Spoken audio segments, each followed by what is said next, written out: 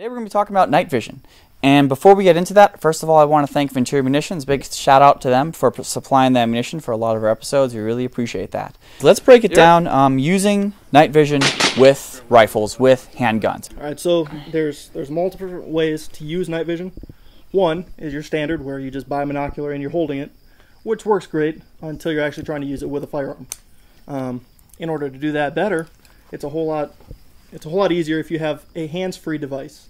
Correct. So here we've got a Cry nightcap, and it allows us to mount our night vision system to our head so that anywhere our head is pointing, we can easily follow behind the night vision.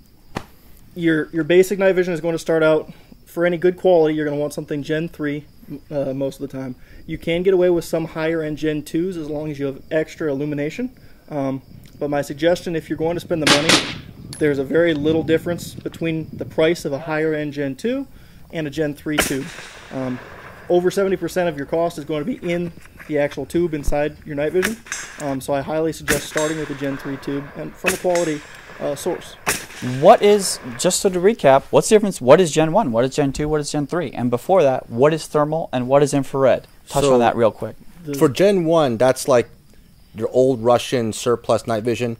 Gen 1's amplify just a tiny little bit. So typical night vision, you think it amplifies light. Gen 1 is just slightly better than using like a flashlight. There's a little bit of amplification, but not a whole lot, and you need a lot of infrared light to illuminate your target.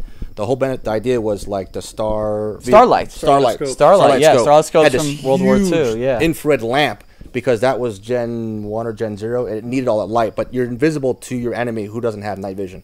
And then Gen 2s were a little bit better, has amplification, but typically you don't have the auto gating. So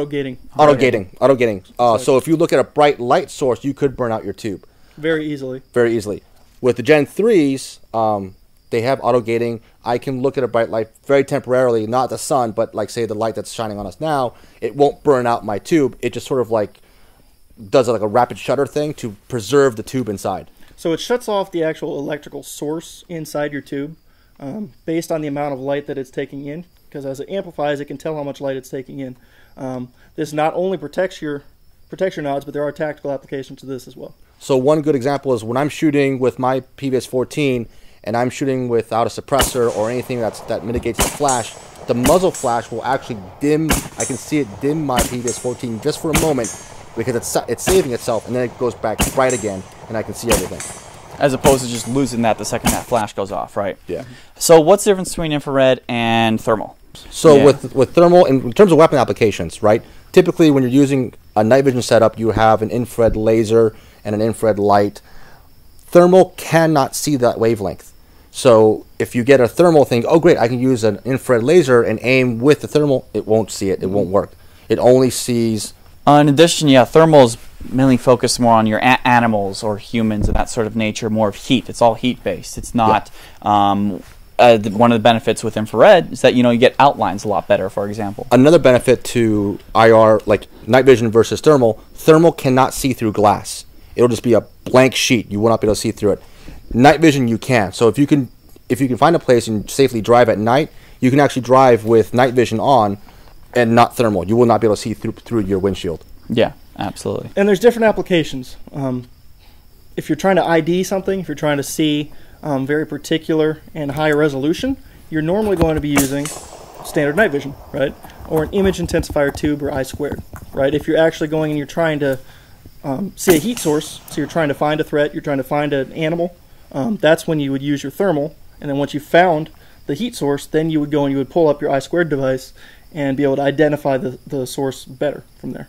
At night, using any night vision device as a civilian, how do I hit a target at 100, 200 meters with an AR-15, something in 5.56? How do I make that happen? Go from not hitting it to hitting it in complete darkness. Answer that question. So let's look at our capabilities. From my experience, I have a hard time picking out steel targets at 200 yards. Just looking through this thing, it's hard because I'm trying to distinguish things.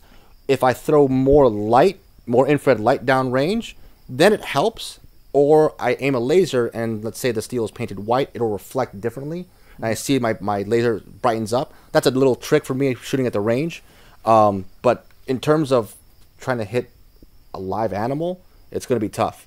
You just don't have the magnification to see that far. The benefit of having these devices, though, is, under slow approach, you can go and you can make very little noise, and you are also able to see a whole lot better, most likely, than what you're sneaking up on. So you're able to get much closer and make positive ID before you actually pull the trigger.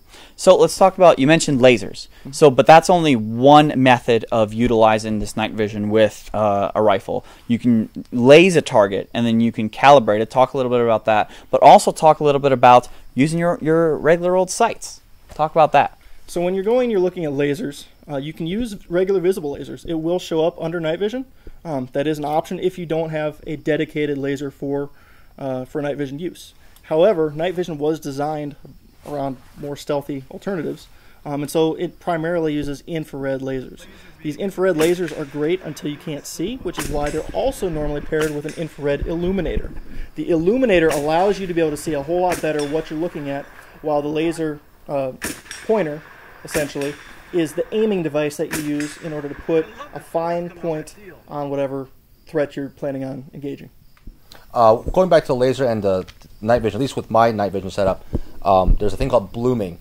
When you throw a laser down range, there's so much light that you get this sort of halo effect around the point of the laser that sometimes at distance it'll kind of obscure the target a little bit, and throwing more light with a good illuminator will actually help get rid of that halo effect and also help you ID the target.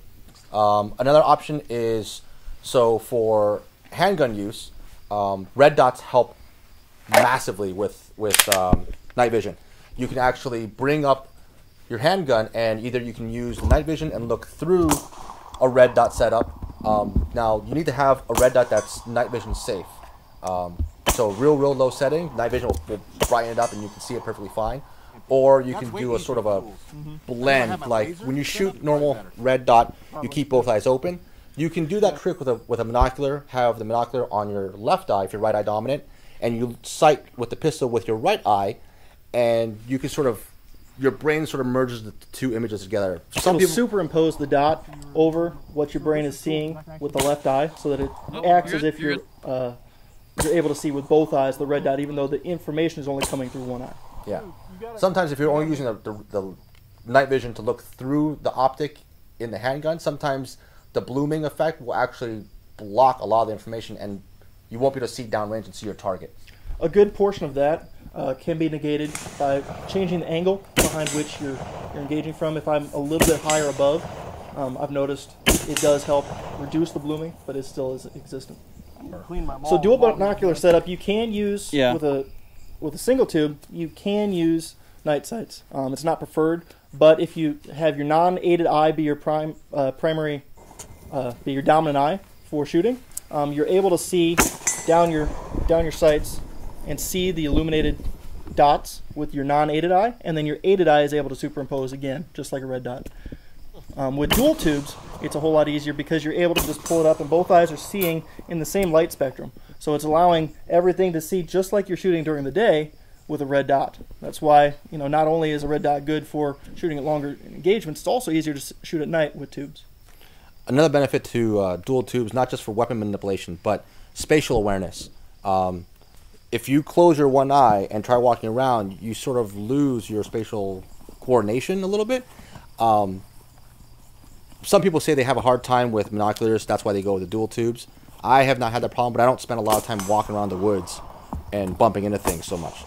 It's just for nighttime use, looking at stars and shooting at the range. But if you have to handle things and be in close proximity to things, then dual tubes help. So dual tubes are beneficial. While it is kind of a myth that they give you depth perception, it gives you more information. And so giving more information through both eyes instead of just one will allow you to have a more natural method of movement. So if you're trying to run through a shoot house, you go and you hit something, it's because you are closer to it than you really think you are. And it won't always help with that, but it is easier, especially when people begin to use two. If you go and you look at people who have gone through extensive training, you'll see the same people going at the same speed, whether it's single or dual, half the time. One downside to night vision, they typically have a very shallow depth of field, meaning you can focus downrange or you can dial, on mine I can dial the objective lens and start focusing real close like on my hand right here, but then everything else will be out of focus. So I have to pick and choose between the two. So one problem is if I'm focused down range and I'm shooting my target and all of a sudden I have a malfunction, crap, I cannot see my gun at all. And that's why an admin light, usually on a helmet or something, helps, because then you can administratively fix the problem. Or there's a lens that Steiner makes that quick flips and refocuses but doesn't lose light, and helps you focus on things close up. Another option too, for those who either don't want to purchase a laser, or if they're going to be planning on using this for defensive use, it's always good to have a backup set of sights, correct?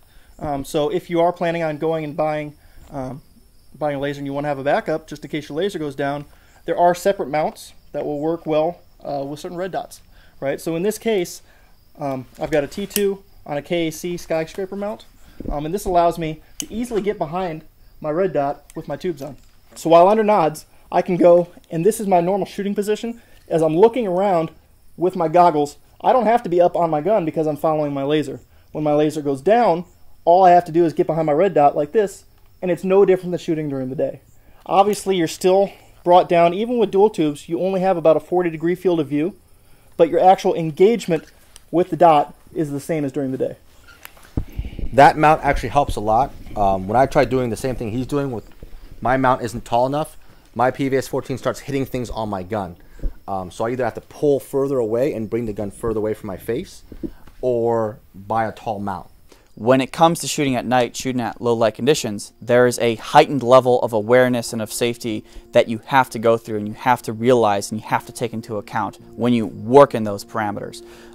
Things like marking the firing line with chem lights, things like pointing the firearm in a safe direction. All of a sudden at night, everywhere is dark all around you. You don't know where the safe direction is. You have to take those kinds of things into consideration, and you have to realize that there's a higher element of risk when it comes to shooting at night. It's not something that you should be completely afraid of and you should run away from, and that should deter you, because we live 50% of our lives, in total darkness. But it's something you have to realize, okay, if I'm going to the range, going to be shooting in a low light condition, there's some extra steps we have to take.